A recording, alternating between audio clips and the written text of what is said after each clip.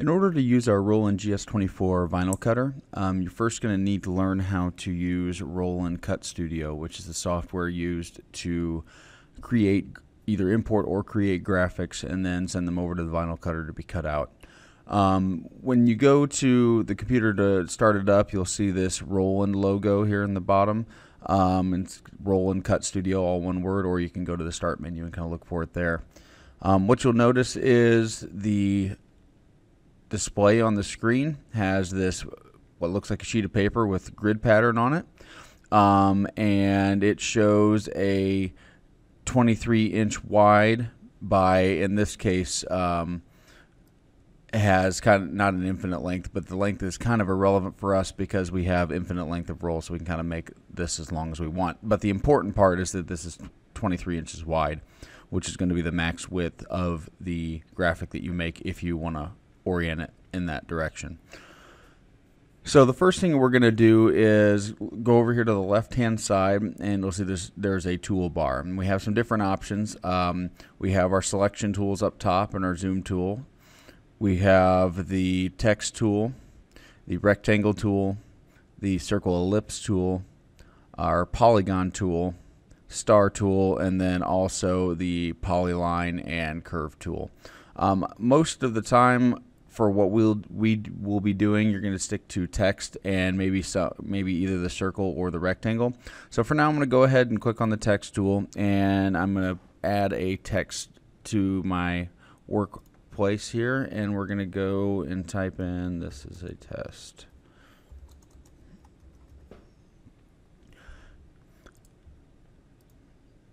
Now that we have our text on the page, I'm going to go back over and use the select button up here to get rid of the cursor, and I can click on my text, and when I do that, if I click and hold, I can drag it around and move it, position it wherever I like. If I want it in the bottom left corner, there is this move button up at the top, which is move to origin. So if I select the graphic and hit move to origin, it's going to take it in the bottom left hand corner as far down as it can go and still actually cut properly. So generally, when you're completely done with your graphic, you're going to want to move it to the origin.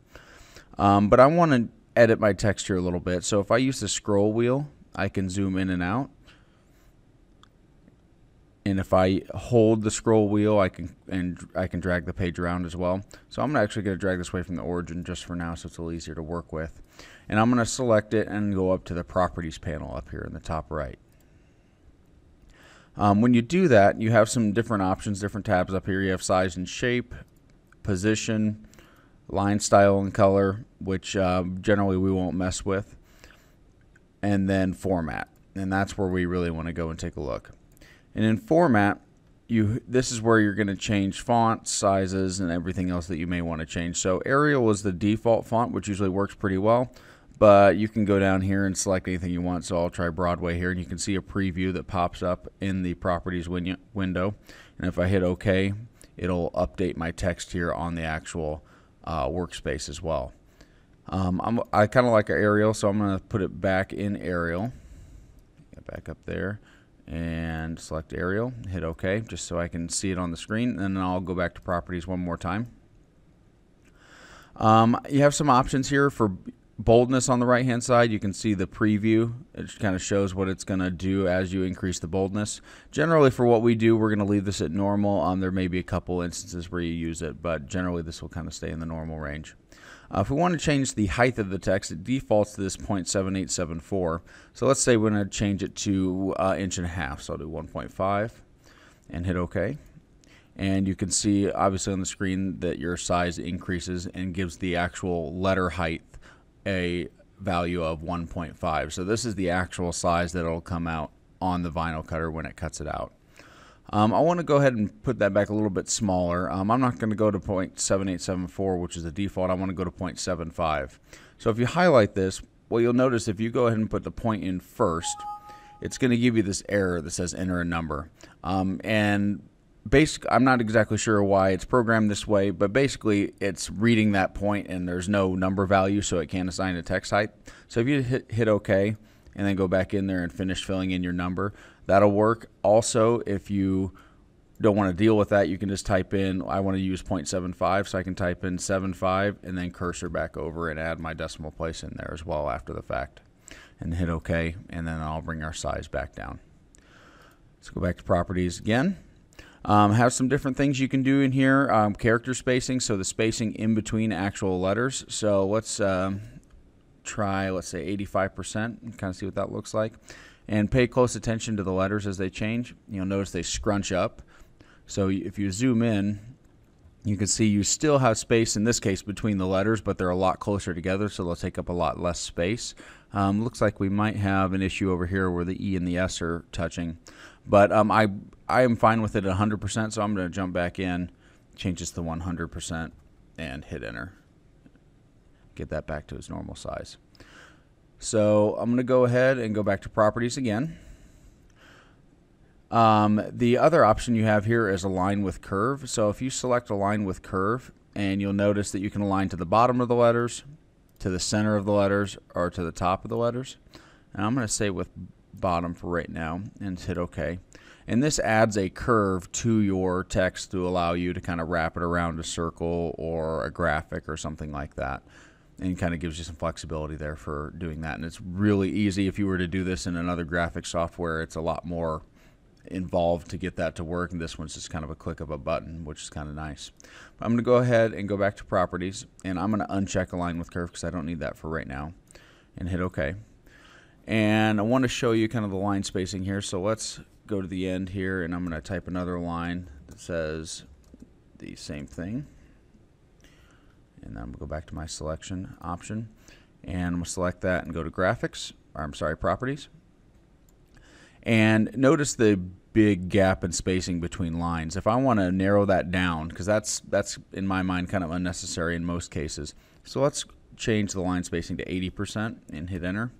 And you immediately notice that that bottom line comes much closer to that top line. You still have plenty of space in between the letters, but it's much closer. So if you need to do this for some reason, that's the place that you'll do it. I'm going to go ahead and put that back to 100% for right now.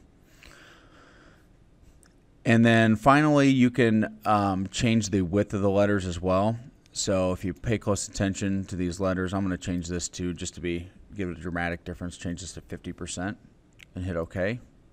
It's basically like taking the letters from the side and scrunching them together. So if you're really close on fitting on width and just need to scrunch it down a little bit, you can change this by a couple %. Or if you just like the look of the scrunched letters, you can do that as well. I'm going to put that back to 100% though. And you also have text alignment well, so if you need left align, center align, right align, or justify, you can do that here as well. But I'm going to leave everything the way it is and hit OK. So the next thing I'll do is bring in a shape. So I'm going to go ahead and grab the rectangle tool, and I'm just going to click and drag a rectangle to add a boundary to my text. I'm going to go back to my selection tool over here. I'm going to intentionally move this off center. I kind of eyeballed it on center, but I'm going to intentionally move this off center. Most of the time you're going to want your graphics and text aligned either vertically or horizontally. So what I'm going to do, I have this rectangle selected. I'm going to hold the Shift key and select the text as well. And you notice I have both of them selected. Then if I go to Object and Align, I can align these left and right and top to bottom. So I want to center them left to right first. So that brings the text and it's perfectly centered left to right. And then I want to align it top to bottom as well, so the text is in the middle of in the dead middle of this box, both left to right and top to bottom. So if I go to Object again, Align, and then the second option is top and bottom, and I'm going to center that there as well. You notice it moved just a little bit. So it's super easy to align things and make sure that they're centered properly and everything like that. And then I'm going to click and drag a box around these and select them. And if I wanted to cut this out, then I would select them, select the Move to Origin, and then I'd be ready to cut this. The next thing we want to do, though, is import a graphic, an actual logo, and kind of prep that for the vinyl cutter so you have an idea what that's going to look like. So if you go to File and Import, you can import a image. So I'm going to go ahead and use this White Sox logo here just as an example. So I'll hit Open. I'm going to drag this over here to the side. Now, one note is that this is a copyrighted image, so I'm using this as an example just to show you something you can do. Obviously, anything that's copyrighted, we can't produce in mass quantity and sell or anything like that. So just be wary of the copyright issues there, and only use things that you own the copyrights to. I'm going to go ahead and go to Image Outline. So if you right-click on the image and select Image Outline, what we need to do is, this is a JPEG image or a pixel-based image, and we need to change this to a vector file or mathematically based lines so that we can translate that over to the Vinyl Cutter. So when you do Image Outline, it gives you this pop-up box, and it allows you to basically take that JPEG image and create an outline using the edges of that JPEG image. So it's basically going to use the colors to figure out where the edges of these letters are, for instance, or these shapes up here, and then create a vector graphic using that. So in this menu here, you can this extract contour lines is the button you want to use. And if you select that, you'll notice these blue lines that will show up, and those are going to be your vector graphics it's going to generate. You can mess with the line image density, and then that will kind of impact, you notice the white disappears, so it kind of impacts where it actually sees the graphics and which graphics it actually chooses to make your vector files out of. So I like it right here. I'm going to select extract contour lines once again, and then hit OK. And you'll notice that that graphic, or the vector icon, pops up on top of that image. So I can click and drag this off, and I have the outline of that image, and I can actually right click on the image now and delete it. And I have the outline of the graphic. So now when I send this over to the Vinyl Cutter, it's going to cut right on those lines. So it's an easy way to take a image you may have had of a logo or something you designed, bring it in, create a vector graphic of it real quick that you can send over to the Vinyl Cutter and cut out. So I'm just going to drag this over here, and actually I'm going to put it to the right of my test graphic. And I want to go ahead and cut out both of these. So once I have these aligned where I want, got all my graphics laid out, all my vectors good to go, next thing you're going to do is go to the cutting button.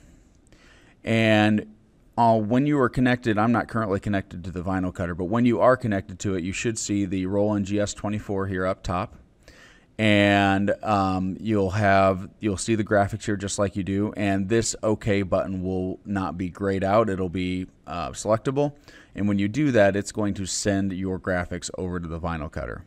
Now, before you can do this, there's some setup you need to do on the Vinyl Cutter, which will be talked about in another video or in a live demo if you are looking to learn this machine and use it.